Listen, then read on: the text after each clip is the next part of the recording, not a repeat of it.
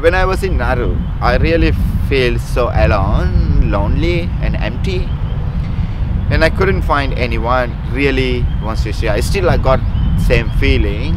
Like sometimes when I got stressed, I can't really share with someone even very close with, and I feel okay, what I can do.